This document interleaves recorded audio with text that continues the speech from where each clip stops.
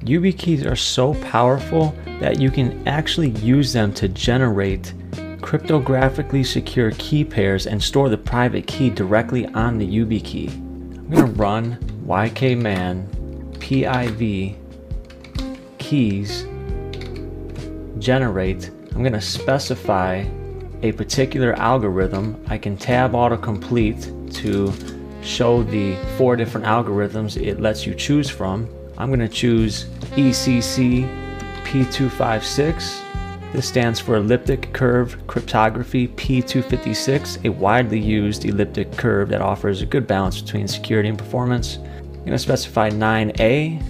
This is the slot on the YubiKey where the key pair will be stored. Finally, pubkey.pem.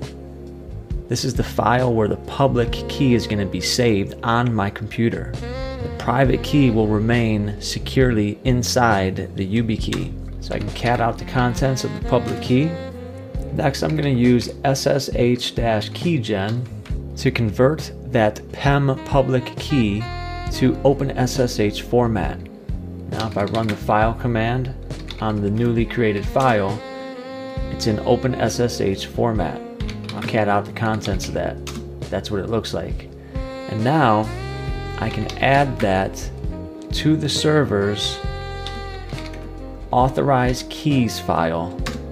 And after configuring SSH to use the YubiKey, I'll be able to log into the server with the YubiKey. I can actually run ykman piv keys info, provide the slot storing the private key, and it'll give me back information pertaining to the private key.